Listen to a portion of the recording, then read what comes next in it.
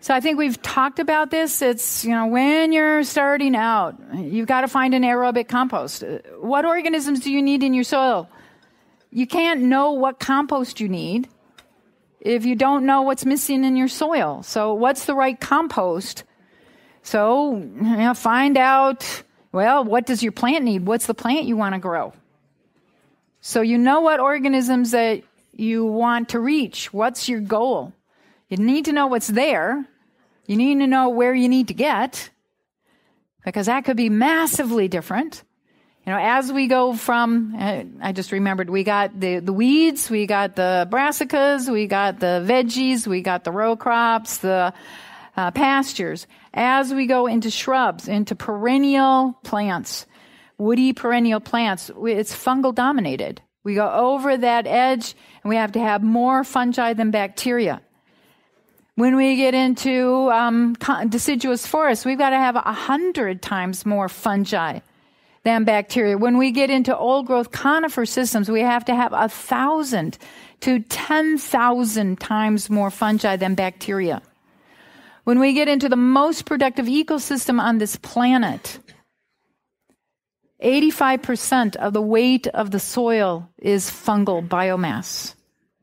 So when you look at that little chart that the USDA always shows you, where, here's, the percentages of the volume of the soil, and you have this little tiny sliver, 5% of the weight of your soil is biology and organic matter.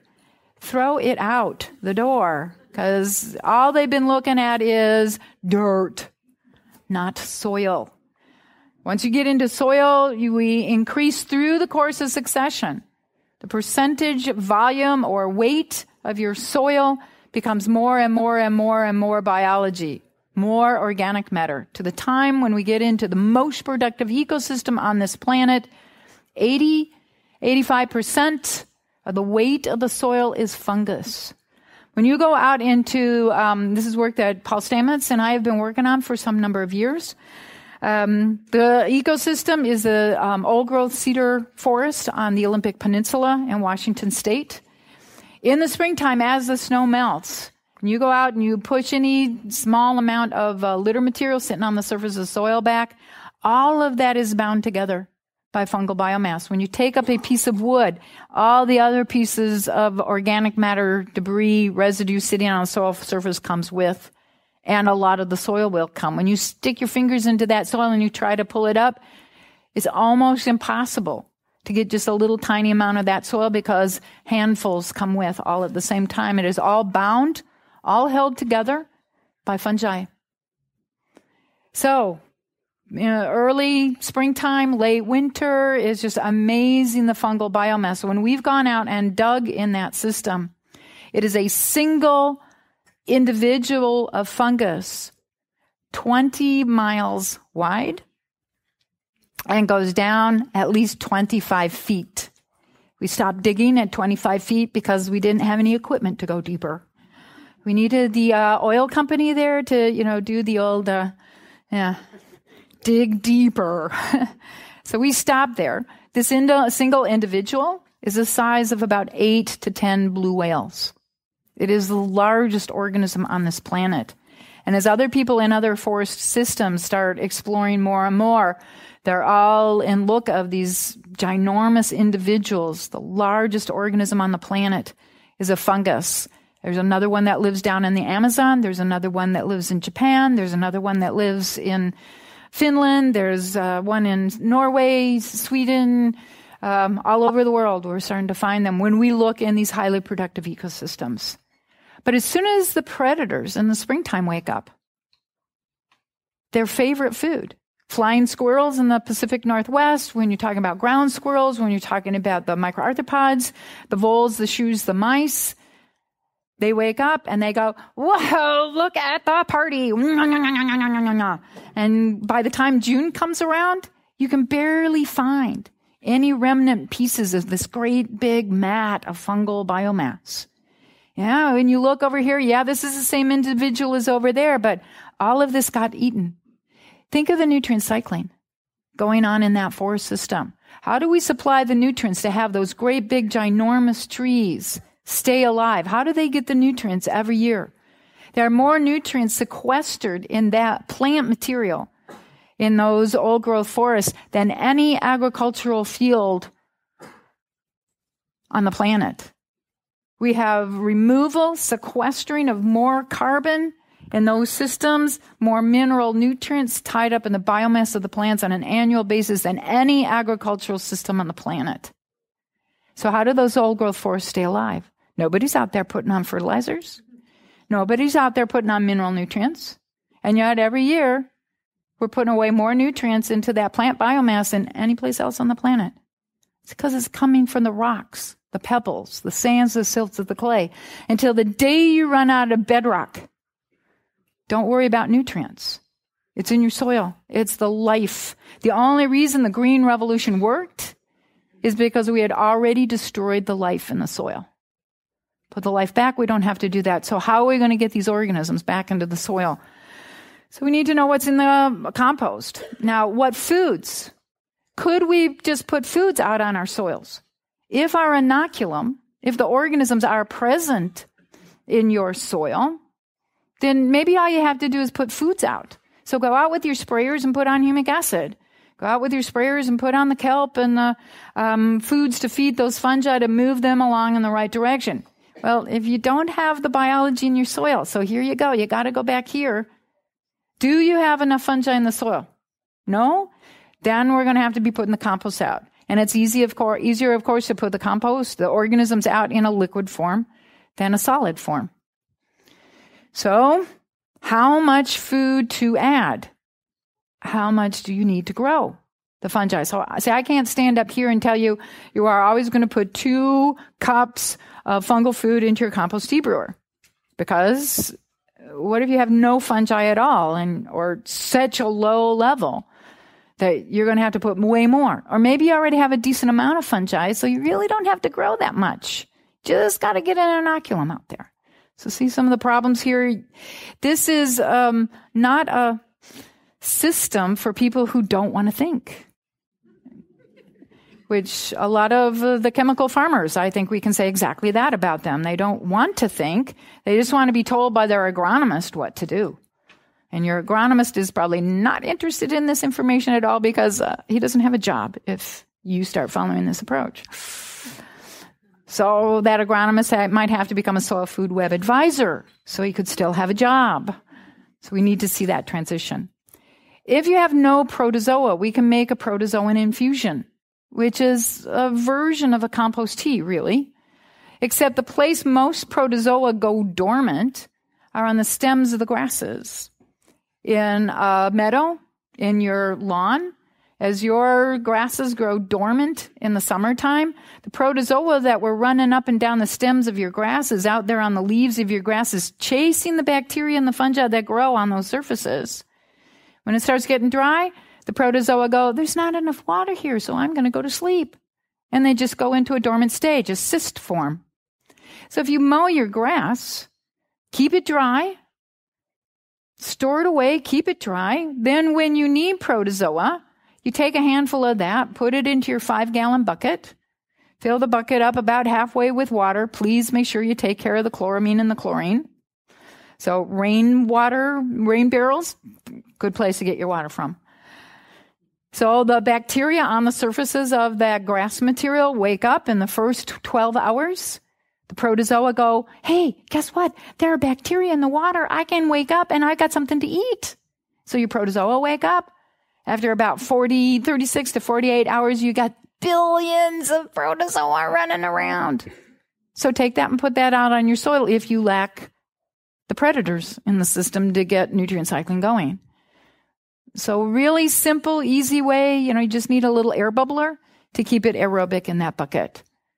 So we can add back things like that. So I want to do a few little pictures and then I'll go into these examples. Now, I've been telling you about starting with aerobic compost. So here's a client that we were working with and we were emphasizing this information to them. What would you say about that compost?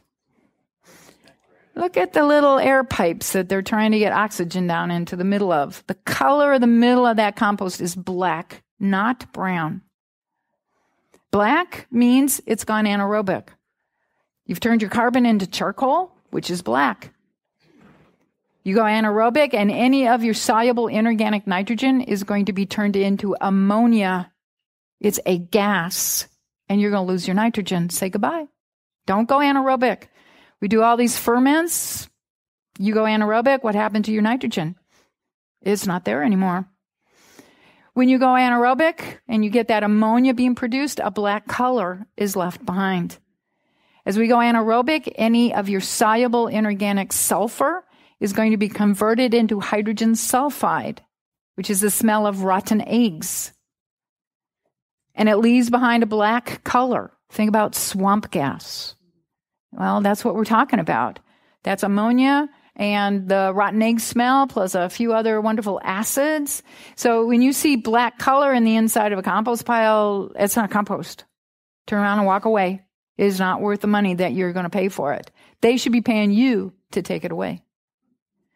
Because you're going to have to resuscitate it. You're going to have to get a good compost and get the biology back in there along with some foods for those organisms to be eating, because the carbon got turned into charcoal.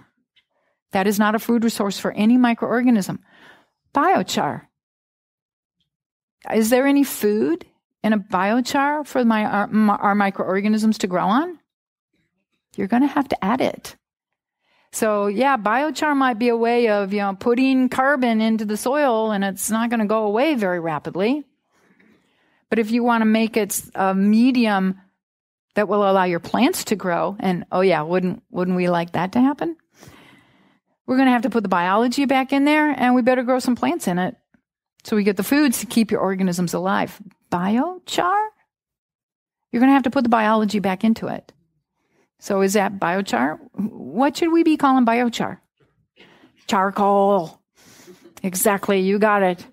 So if they soak the charcoal in a compost tea, all these wonderful organisms move into the condominium housing in your charcoal. And now it's biochar. It's not biochar until you put the biology back in there. So hype has happened once again. Why should we be surprised? So, and then somebody else, when I was pointing out the air pipes, somebody else was saying, look at all the grass growing on the surface. What's the ratio of fungi to bacteria in this compost pile? Look at the weeds that are growing on it. Yeah, so sometimes, quite often, you can tell what is in that soil because of the plants that are growing there. If what's growing there is a whole lot of weeds, you can tell me now. What's the ratio of fungi to bacteria in there? Strictly bacterial. We've got some POA growing on here. Okay, we got some fungi in here, but probably not what we want to grow a good, healthy pasture. They need to work on this. They need to fix this. So, compost. So these guys are out every morning, checking every single windrow. What's the temperature? Do they need to turn it? So you can see the 3 piles that needed to be turned on this particular day. So along comes the turner, runs through it, gets the oxygen back in there. They'll cover it back up. So preventing evaporation in the middle of the summertime, preventing waterlogging when we're in a rainy part of the year. And so typically halfway through the day, they all go out and start taking their starting materials and build more piles. You always go from the oldest piles to the youngest piles because you do not want to be contaminating your compost by going from something you just hauling around manure back into a compost pile that's almost finished. So you wash your instruments at the end of the day. So all of these mechanical appliances get cleaned at the end of the day. And then the next morning, you're ready to start all over again. So they make some fantastic compost up here. So, recipe guidelines. I think most people are probably interested in this. You want to really look at your brewer. If you don't have a lot of aeration, you only want to add a total amount of food that's about 0.101%. You can't be adding a lot of food if you don't have really good aeration. So in a 500-gallon tank, you're only going to be putting, 0.5 of a gallon. You're putting a couple ounces total of the food going into your into that volume of water. Because if you don't have good aeration, you can't be feeding them much food because they just go bonkers. They go crazy. Your bacteria and fungi, woo, can they grow? How rapidly do bacteria reproduce? It takes typically about 20 minutes for bacteria to go from 1 to 2, 2 to 4. Every 20 minutes they're replicating. Fungi typically take about 3 hours in a tea brewer. So you're not going to get as much fungal response. So you have to be really careful. If you already got all the bacteria you need, don't put anything in that's going to be growing bacteria. You want to put in things that are strictly fungal foods. If aeration is moving your surface pretty well, then you can increase the amount of food by a factor of 5. If you've got that rolling boil on the surface of your soil, then we can be putting in 0.1%. We could be putting a whole gallon into a 500-gallon brewer. But that's a sum total of, if you're putting in kelp, if you're putting in humic acid, if you're putting a little bit of oatmeal in, the sum total are these rates. A maximum of 1 to 5 gallons of food, no more, ever, under any condition, or you're going to be going anaerobic during the tea brew. So if you're doing a 50-gallon brew, just reduce that by a factor of 10. If you're doing a 5-gallon brew, you reduce that by another factor of 10. So just giving you some guidelines of where to start.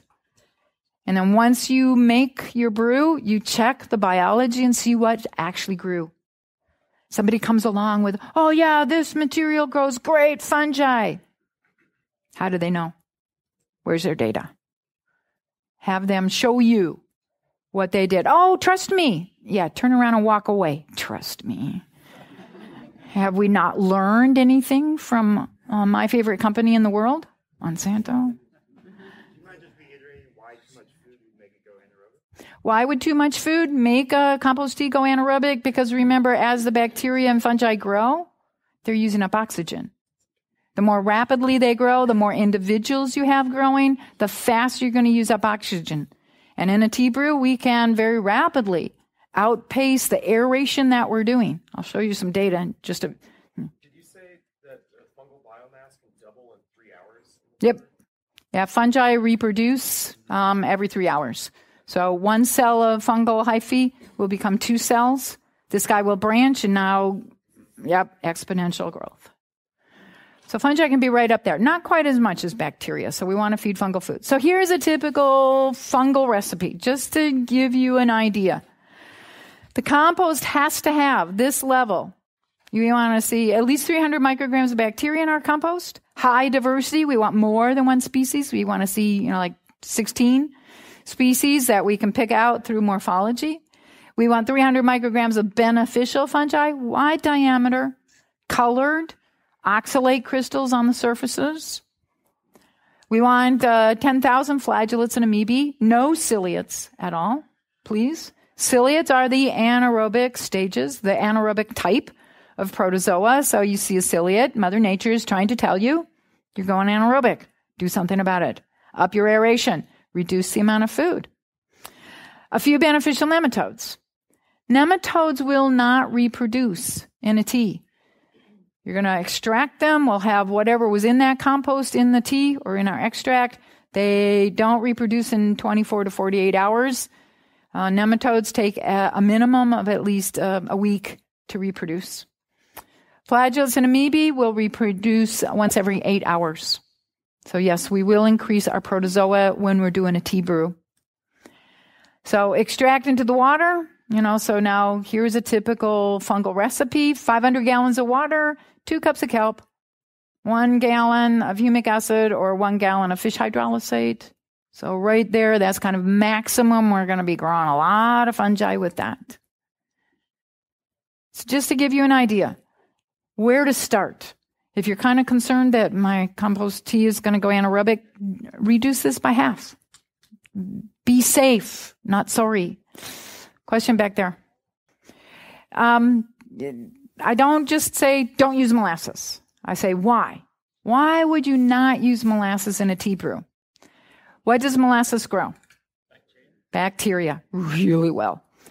In a typical non-sulfured, so if you are going to use molasses, make sure it's non-sulfured. If you've got sulfured molasses, what are we adding the sulfur in there for? To kill microorganisms. It's a preservative. So sulfur in any form is a fungicide. And so sulfured molasses, we're trying to prevent the growth of the fungi in that molasses. So we must buy non-sulfured blackstrap molasses. Blackstrap because we want lots of different kinds of sugars, so we will grow a massive diversity of different kinds of bacteria.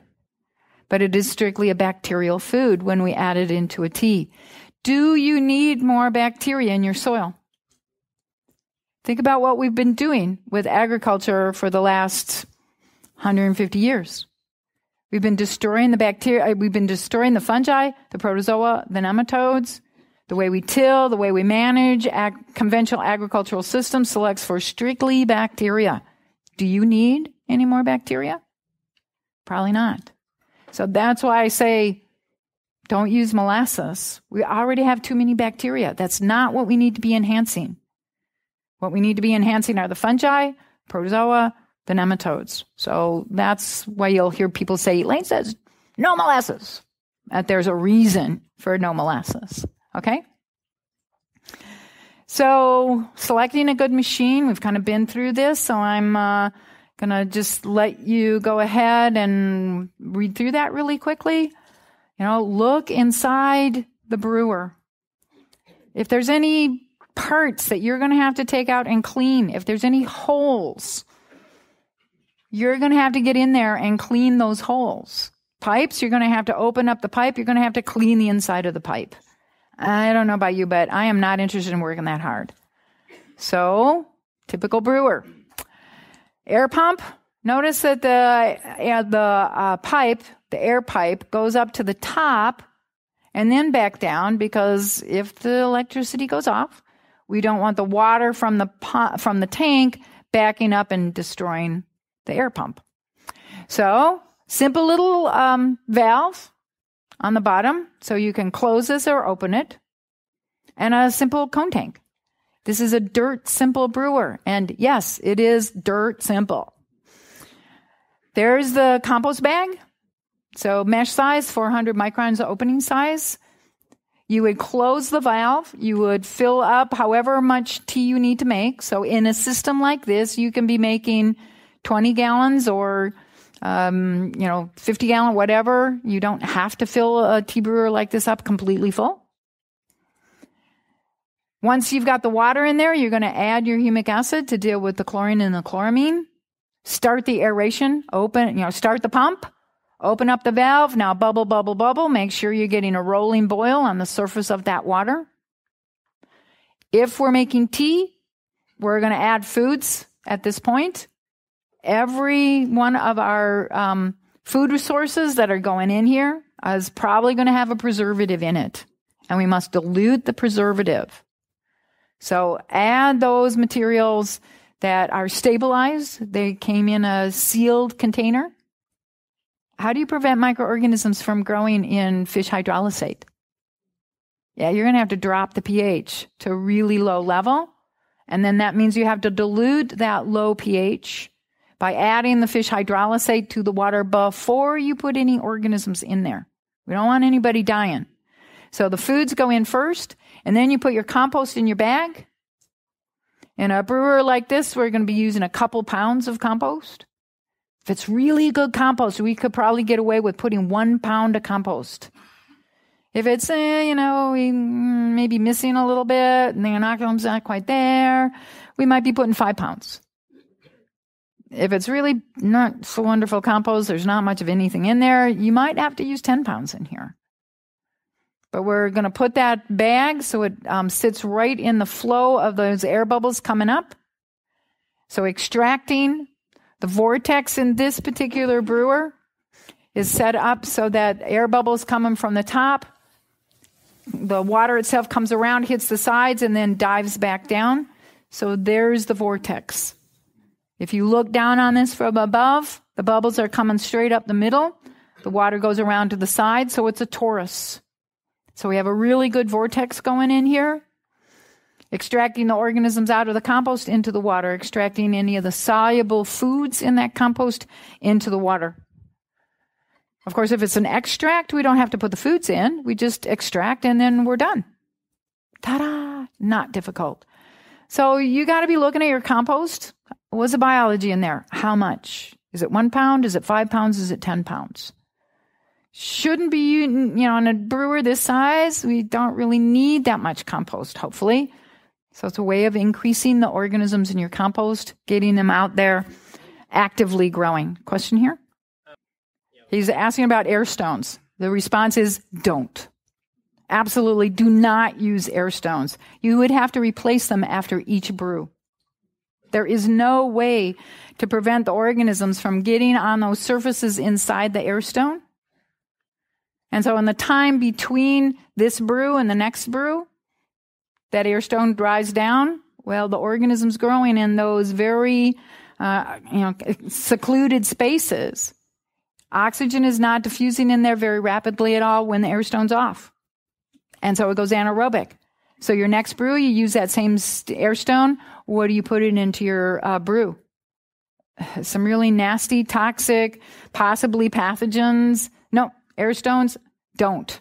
Do not do that. There is no way to clean an air stone so that the inside part of that air stone doesn't have the anaerobic biofilm in it. You want to prove that one to yourself? Break the air stone open. See the black layer inside there?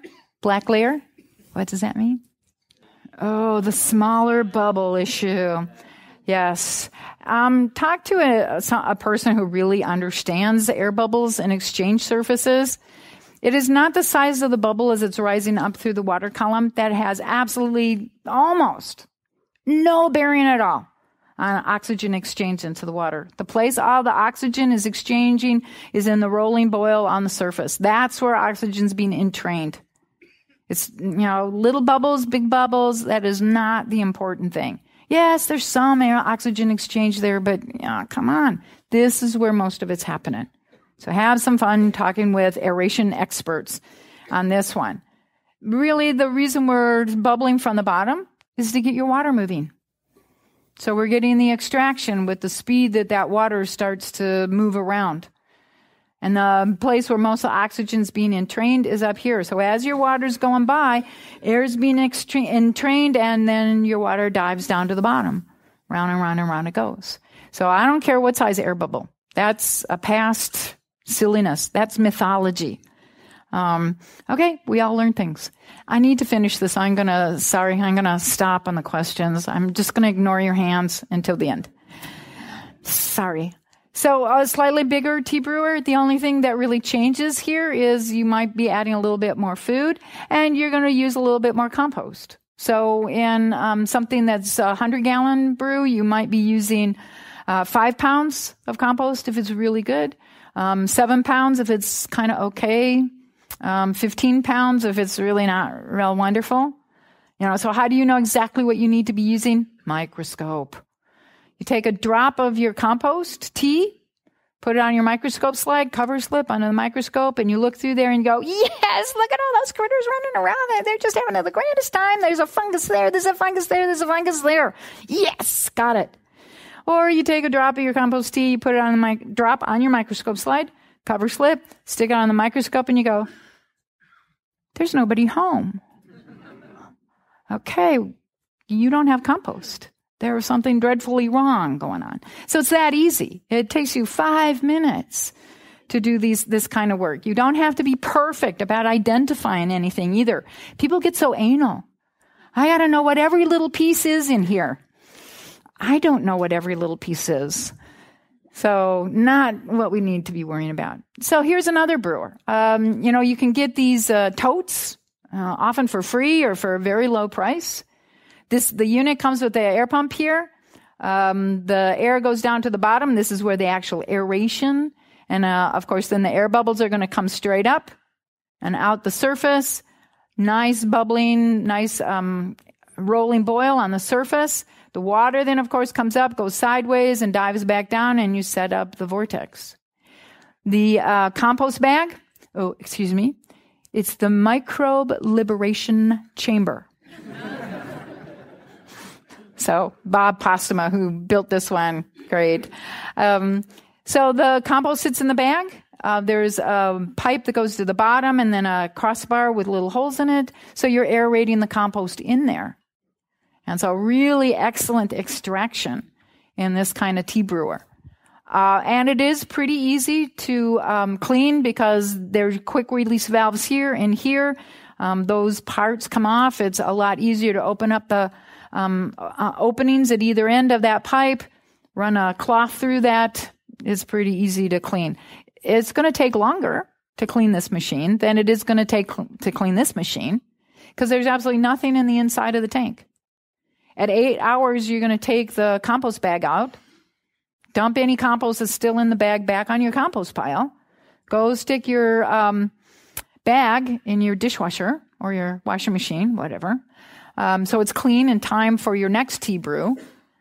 When you are finished with the tea brew, of course, you're going to close the valve at the bottom, then turn off your air pump, hook up your sprayer pump, and open the valve and pump your compost tea into the sprayer. Or if this is up on a platform, you just open the valve and let it run straight into your sprayer. That's my favorite way to do it.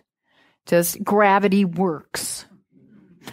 So the tea goes in. While you're standing there watching your tea go out, have your hose and finger in the end of the hose and blast any biofilm off the surface. Make certain that the valve down here, that opening, you're going to have to blast that a bit.